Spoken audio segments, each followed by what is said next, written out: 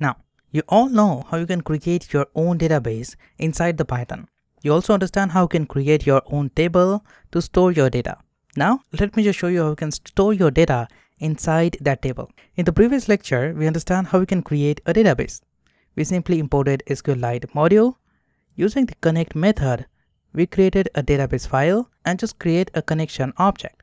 Using connection object, we call the cursor to execute SQL queries. And using this cursor, I'm going to just execute a simple SQL query and create our table. Once I have the table, I'm going to just commit all the changes and close the file. Now keep in mind, you need to execute your query before this commit statement. Once we understand all these lines, let's just insert some values inside this database.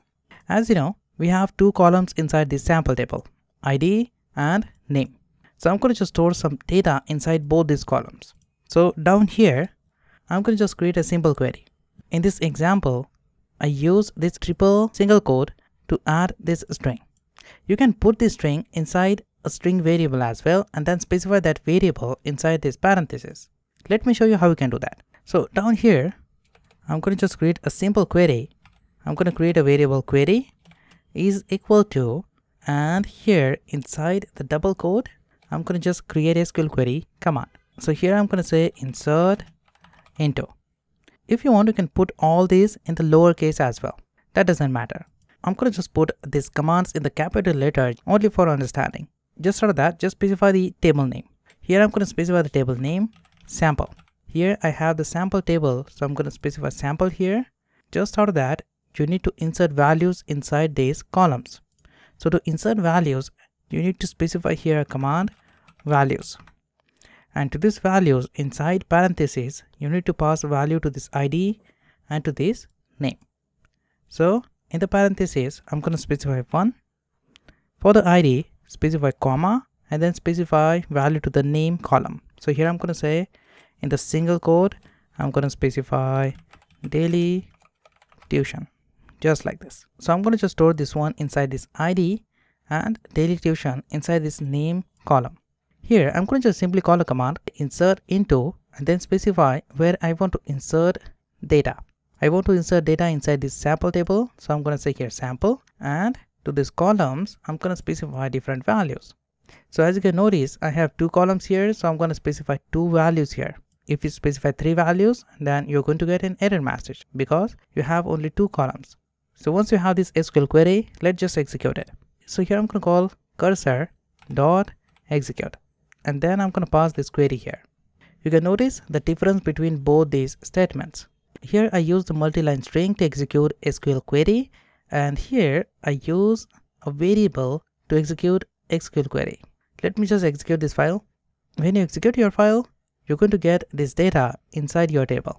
So once you execute this file, this data is now inserted in this table. Once we have this data inside this table, so let me show you how we can fetch this data from this database table.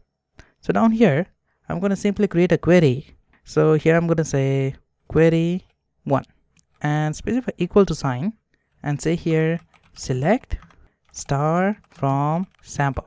So I'm going to just say select all the columns from sample. So I'm going to just call this command and then execute it. To execute this command, just call cursor dot execute. And then I'm going to specify here query 1. Once you execute this command, get the data from the cursor.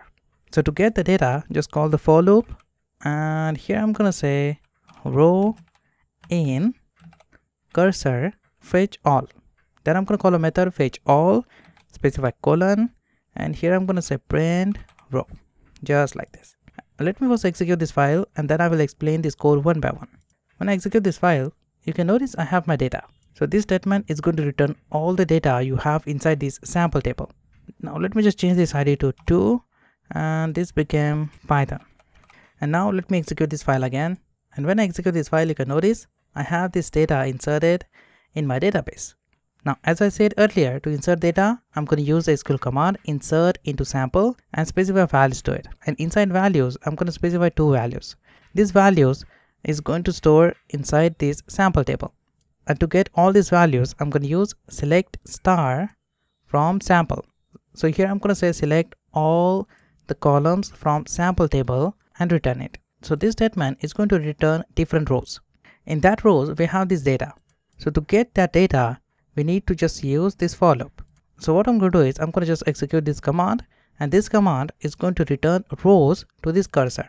So I'm going to just get all the rows using this fetch all method. And I'm going to create here a variable row and print all the rows one by one using this for loop. If you try to print fetch all, you're going to get something like this. If I just say here print cursor dot fetch all, when I execute this file, you can notice I'm going to have the list as a result. And inside the list, you have your data.